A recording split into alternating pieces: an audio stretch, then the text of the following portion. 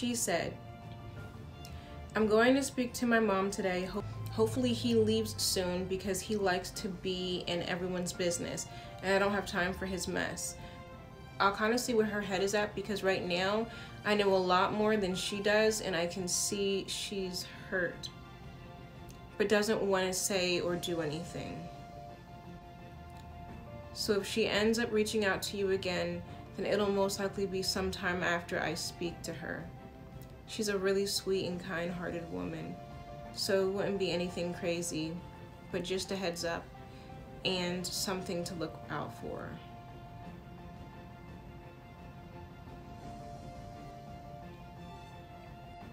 Thank God she has her daughters to advocate for her. Like, thank God she has her daughters. Because, like, knowing this, it makes me just feel so insignificant. Like I was just another notch on that man's belt. And it hurts. It really hurts. Like reading about another woman's pain and it pertains to someone that I was in a relationship with. It's like, where do you place your feelings? I feel terrible for her, but then I also feel fucking terrible for myself. Like, they've been doing this for over a decade. I just met him in September and we became official in October. The shit hurts. The shit fucking sucks. It does. I can't deny it. I can't deny it at all.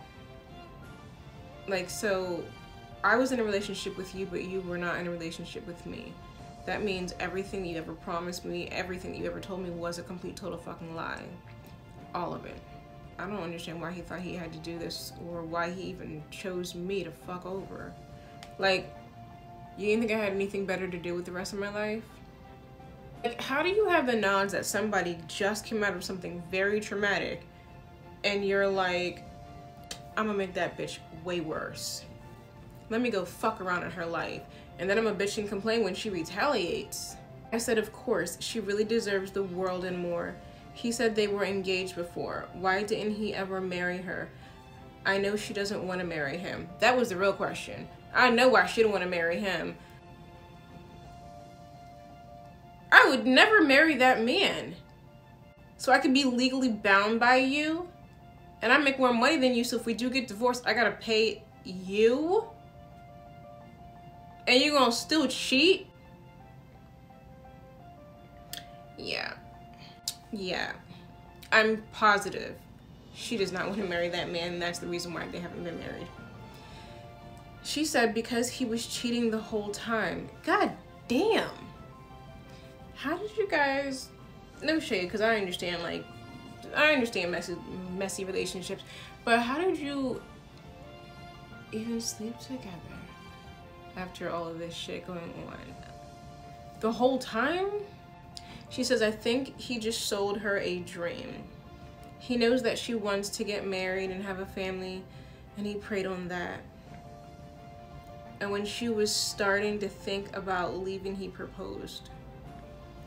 See, and this plays into the reasons as to why me and Asmodeus even matched on blackpeoplemeet.com.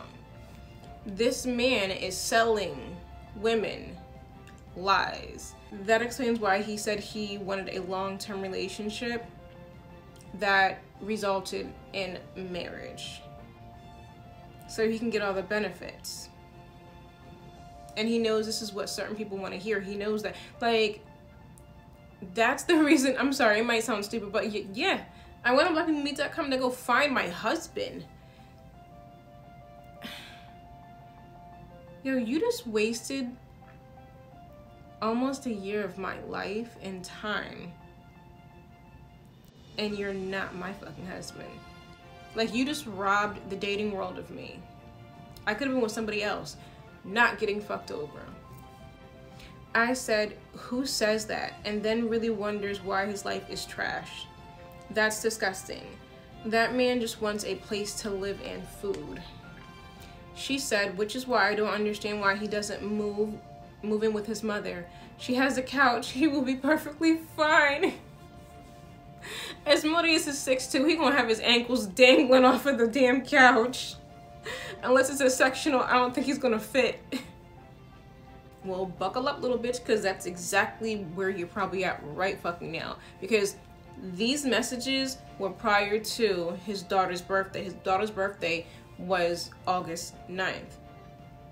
And that's why I spent the last 2 weeks putting out teasers, and I didn't upload any actual videos, you know, going into depth and detail until midnight of August 10th. I purposely waited until midnight. I respected the request not to, you know what I mean? But when midnight hit, and I set an alarm on my phone and everything. Like, I was sitting up here on my Facebook, my TikTok, my Instagram, and my YouTube channel, making sure that this content got out at midnight. She said, then again, he might starve because she doesn't cook every day and he can't cook. No, he can't. No, he can't. I said, laughing my ass off. The last time he spent the night with me, I made him sleep on the living room floor. Oh my God, I'm actually not proud of that. I don't really remember. Did I make him sleep on the living room floor, or did he choose to sleep on the living room floor? Whatever. It doesn't really fucking matter. He lucky he got to sleep on my damn living room floor. I said, I hope she rejects him moving in. He told me for our first date, he owned the houses in California and New Jersey. She says, me too, honestly, but he might just find another woman to leech off of, and I wouldn't wish that on anyone.